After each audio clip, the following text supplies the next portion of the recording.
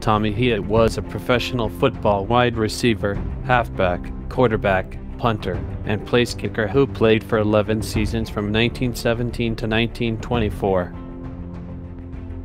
Hughitt was born on December 27, 1892 in Genoa, British Columbia.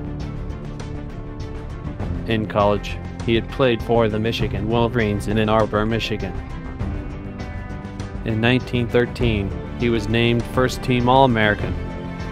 Over 11 seasons, he had played for the Buffalo All-Americans, the Buffalo All-Americans, the Buffalo All-Americans, the Buffalo All-Americans, and the Buffalo Bisons. His first team was the Buffalo All-Americans in 1917.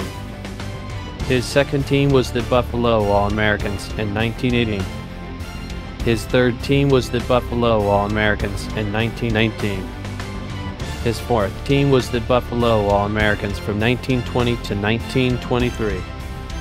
Here are some highlights from his 4 years with the Buffalo All-Americans. In 1922, he was named George Halas first-team All-NFL.